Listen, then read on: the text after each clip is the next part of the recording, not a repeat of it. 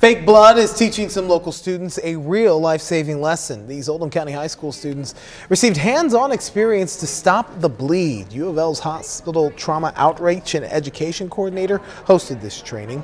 The goal is to teach students how to help, since a person who is bleeding can die from blood loss in just 5 minutes. One of my students was actually in a real case scenario at the restaurant he was working at, and somebody had had a bad accident with one of their digits. Having had this program, he ran, got the first aid kit, took care of the problem until EMS could get there, and afterwards sent me a letter saying thank you so much for having us come to this program, or else I could not have helped my fellow worker.